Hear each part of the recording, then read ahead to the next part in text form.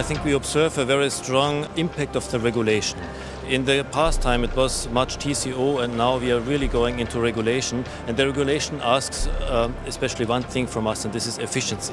And therefore we see in our 3 trucks here at the MAHLE booth our interpretation of efficiency.